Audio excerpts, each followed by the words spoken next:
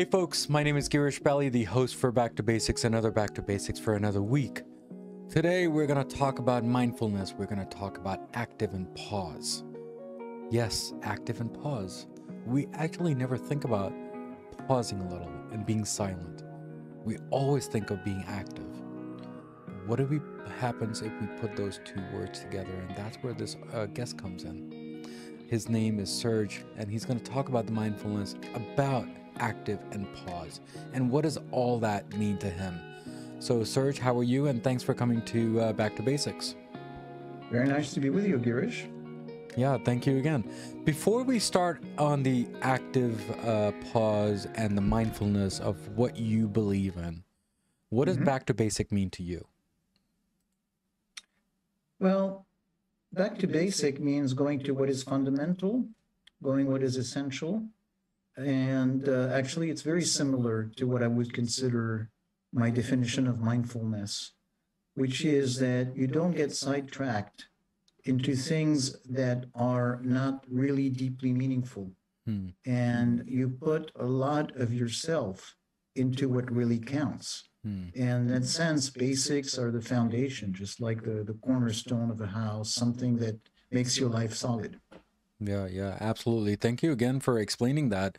You know, is there a way that I can read a sentence that you actually wrote down on my webpage? And when I asked you that, what does Back to Basic mean? Is it okay if I do that? It says, a bored rage of interest approached in a down-to-earth manner. So can you explain that sentence to me, if you don't mind? Yeah. So, for instance, my way of describing my approach to mindfulness is to talk about it as down to earth. And so, so the phrase down to earth has a meaning for me. And I used it because I saw a sense of kindred spirits with what you were doing. So what down to earth means is to not get sidetracked by mumbo jumbo and, some kind of, mysticism that's misplaced. I have nothing against being, I consider myself very prone to being spiritual or even mystical in a good way. But what I don't like is when it's a fog that is hiding, preventing people from going to the essence of what things are, or using big words that are mystifying. So that sense of being down to earth is a great quality for me. And again, that's where I see Back to Basics being, which is how to be down to earth and focus on what is essential. Yeah, thank you so much, Serge, for those kind words, maybe to me or to Back to Basics. But thank you again for that. So, Serge, thank you. Let me ask you this. Where did this active pause came in? Because those are, it's like an opposite word, isn't it? So can you explain that to me and the audience, what that means to you? Yeah. So of course. I mean, it's a deliberate choice to call it active pause because of the bit of a shock value, and the shock value is not, for anything else, and simply to stop you on your tracks and say, what it is, these two words don't belong together, like jumbo shrimp, kind of thing. Sure. But then you ask yourself, what really could make a pause active? Because taking a pause is like taking a rest. Okay, so, what the concept is it's very different from, say, you're listening to a video or an audio, and you have the pause button. When you have the pause button on audio or video, when you restart, it restarts exactly where it was. You haven't changed anything. You just took literally a pause. As a human being, when you take a pause, it's actually something where it gives you a chance to pay attention to what's happening inside, or to look outside, and to really change where you are. So in that sense, it's a very active process if you engage in it in a very active way. Yeah. Thank you again. On your website and where I looked at on your site, it actually said changing your life moment by moment, focus as an active pause. Yeah. So is that what you mean, or is that something else? Because that is very much what I mean. yeah. So thank Very you. much what I mean. Thank you for explaining that, because you know what, it's great. The line is great. I mean, I'm going to use that quite often, if that's okay with you. So yeah, that sense of how, it's interesting, the concept of pause. You have a pause, you take a moment, say you're engaged in a business endeavor, and you take a moment to plan, or you take a moment to recap what's been doing. And so it's a pause, in a macro way. But there's also a micro moment, a pause moment by moment. And for instance, I'm talking to you, and then suddenly, okay, pause a little bit to say, I'm not just going to continue on a, default mode, but is it really what I'm saying? Okay. And so just, you have the micro pauses, the larger pauses, the long pauses, but all of it is actually gives some kind of a rhythm to life that is kind of a feedback mechanism where you have a chance to see where you're going, what's happening, and to change the course. Yeah. Thank you again, Serge. Let me ask you this. For example, obviously this is a audio platform of this podcast, and also video too, right?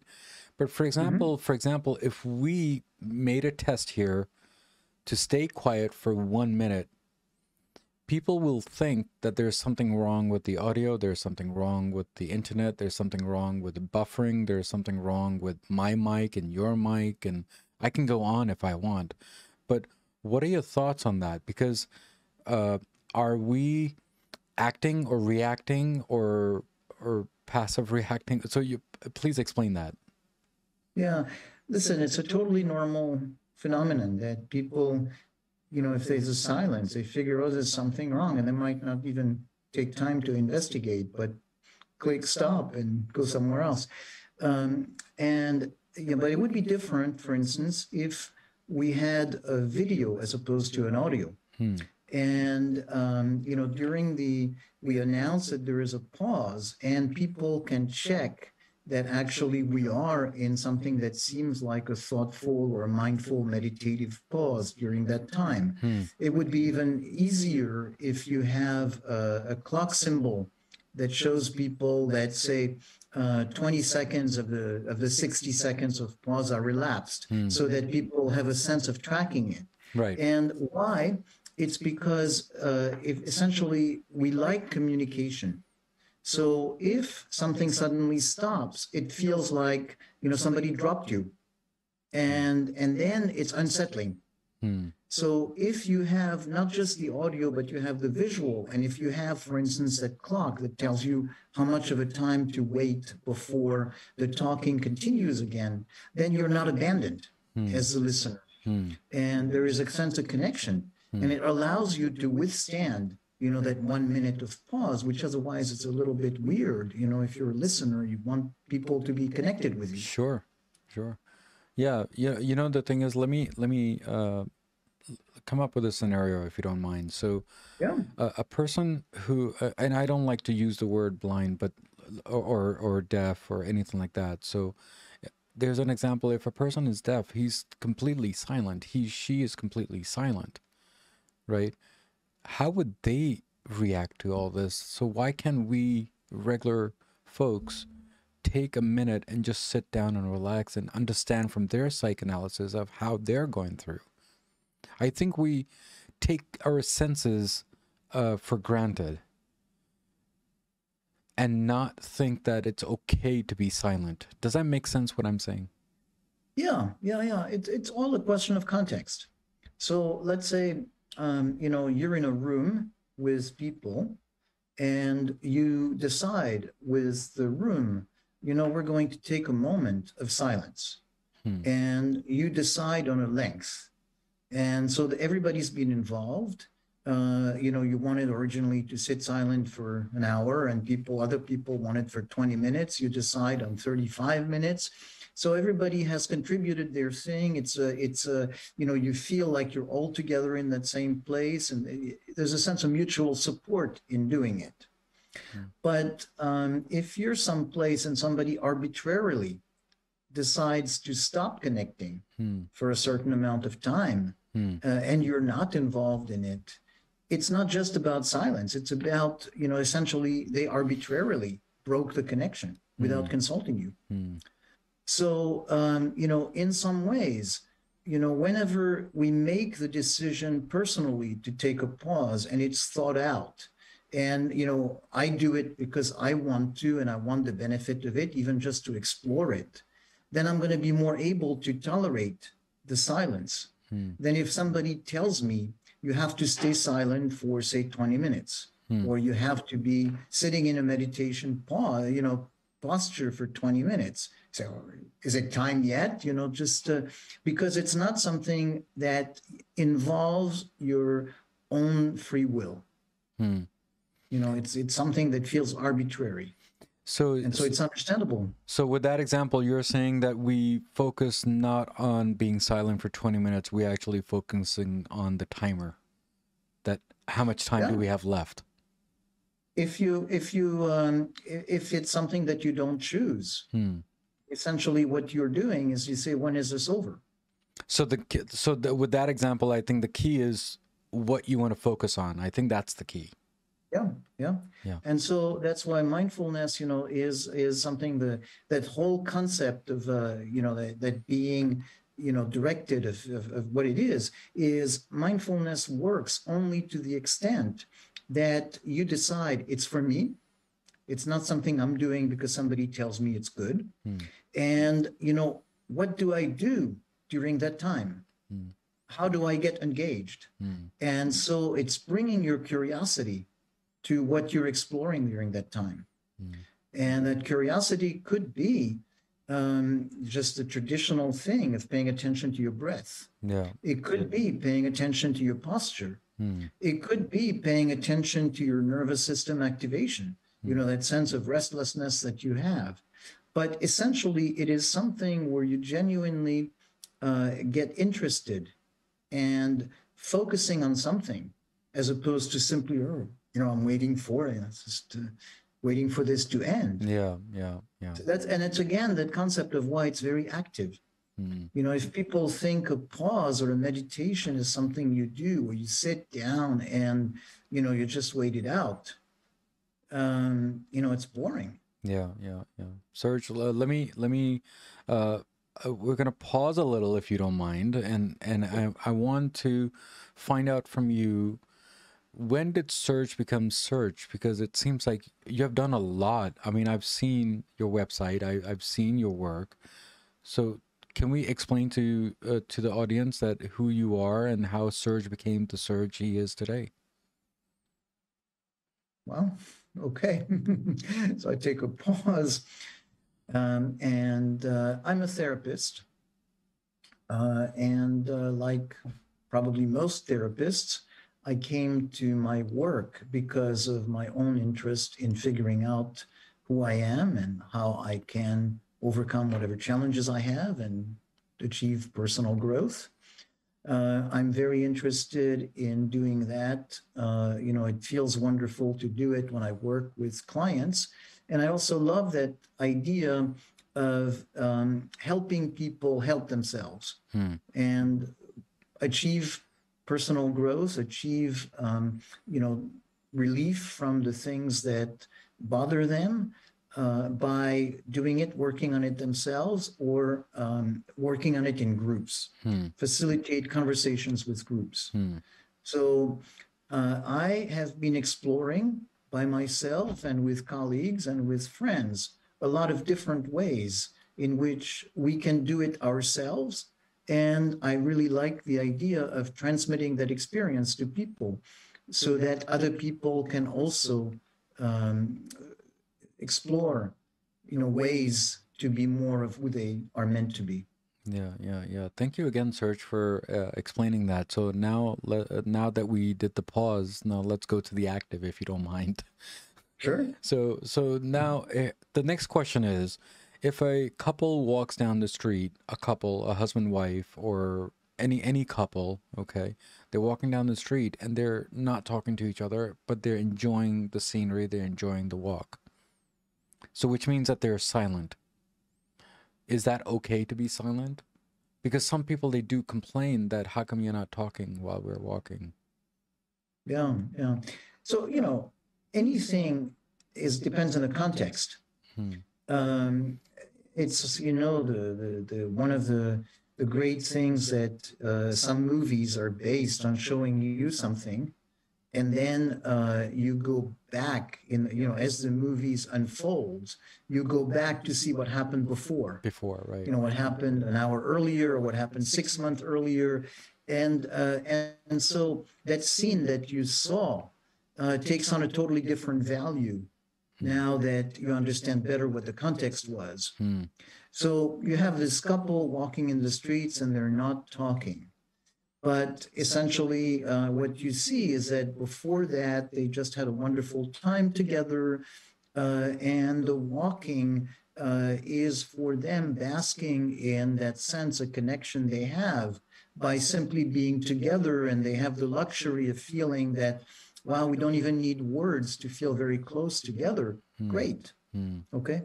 But you imagine that the scene that you see before is these two people have had terrible fights, and now they just really enjoy, or, kind of a weird enjoyment, but punish each other by giving each other the silent treatment. And so you see it, as it says, the silence is full of resentment. And full of distance. And what you almost perceive is that they are throwing daggers, intentionally in spirit.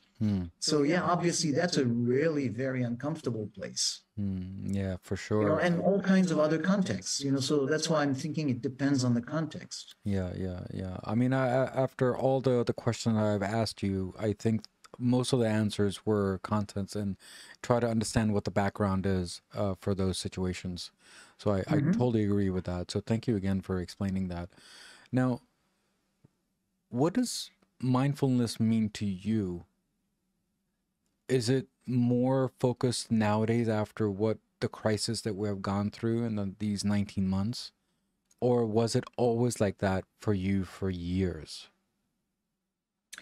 I think it's hard. It would be impossible to live through these 19 months and not to be changed. Right. So absolutely, it has focused, it has sharpened a lot of my interests, and broadened some of the areas and gave more focus to others. As we were talking about before, context is really important. We don't do things without a context. Right. So, what these 19 months have brought is a sense of what it's like to be connected versus disconnected, ways in which we need to be more connected to others and to ourselves inside, and ways to deal with adversity. And so all of these have shaped the way I think about mindfulness.